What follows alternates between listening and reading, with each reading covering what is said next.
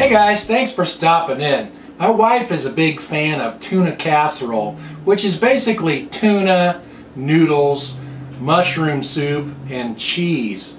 And I made her one last week, but they're a little bit of work to put together. You got to cook the noodles first, and then they take about an hour to cook in the oven. So I thought, I wonder if I could simplify this a little bit. And I have some pizza crusts here, and I'm basically going to take those ingredients and put it on top of a pizza crust. So let's get toasting. These are pretty fast and easy to put together. I made one earlier just to try the idea out. So we're not going to boil any noodles. The pizza crust is going to be our carbohydrates, and we're going to put the mushroom soup on top of it, and that's going to be our pizza sauce. Now we'll put our tuna on top of that.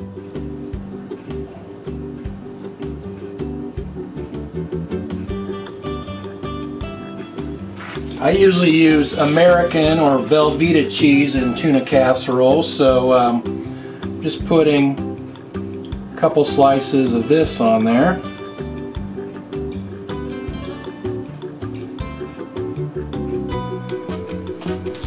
I'm also going to put on a little bit of this shredded cheese mix as well.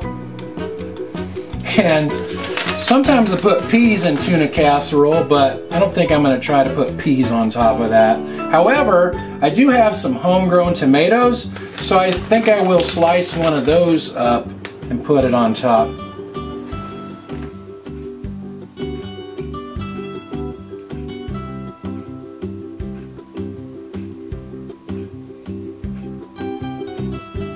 I set my oven to bake at 450 degrees Fahrenheit, and this is going in there until the cheese melts. So probably about 10 minutes or so. Alright, it's been about 8 or 10 minutes, so let's check on this. Beautiful, let's get it out of there.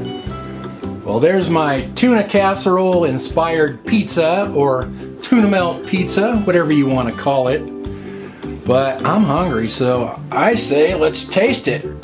Oh yeah, it looks good. Nice and cheesy and gooey. This is a winner tuna pizza dinner. Hope you guys will give it a try. Thanks for watching, and I'll talk to you next time.